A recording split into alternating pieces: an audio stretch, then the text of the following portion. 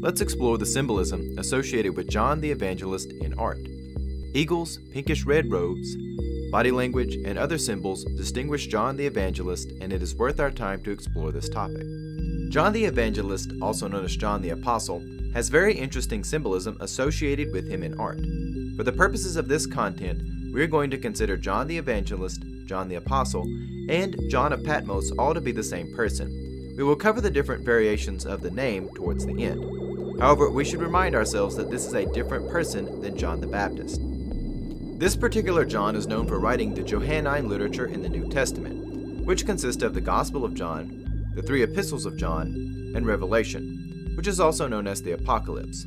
Depictions of John the Evangelist are very common in Renaissance art. This is because John was present at the crucifixion scene, and depictions of the crucifixion scene are very popular for obvious reasons. John's presence at the crucifixion makes him a popular figure in art, but it also means that he needs particular symbols to distinguish him from other figures. John is depicted as either a young, beautiful man or as an old man with a beard. Occasionally you can spot a thin, faint halo just over his head. John is almost always wearing red or pink, or some variation between the two. The color can change from a very distinct red to a very light pink, although sometimes the red or pink garment is only part of the wardrobe.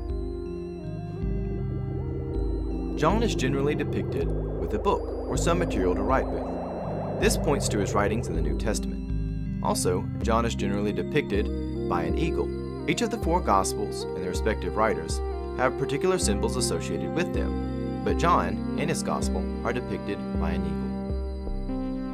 The eagle represents the soaring heights that John's material reaches. John tends to be more abstract and philosophical in his writings, and the eagle represents this.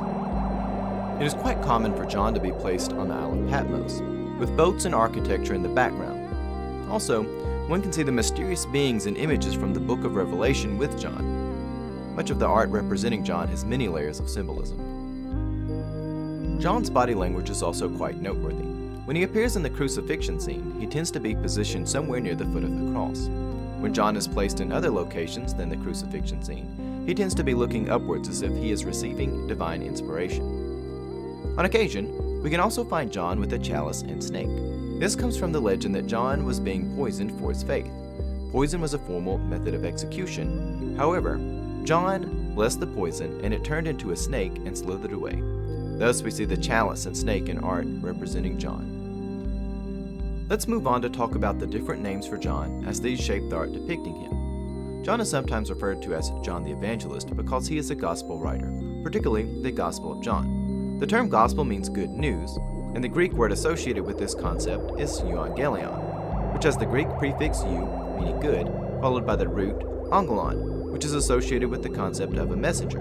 Of course, angelon is the source for our English word angel. An evangelist is someone who shares good news.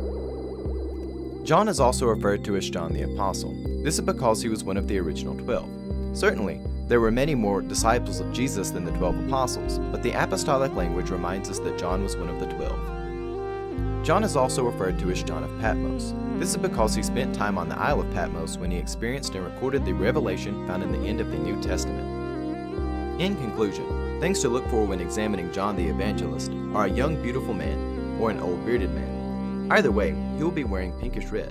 He will probably have an eagle nearby and some books or paper, and he will probably be looking up at the heavens to receive inspiration. It is possible he will be on the Isle of Patmos with a few mysterious beings, or even at the foot of the cross.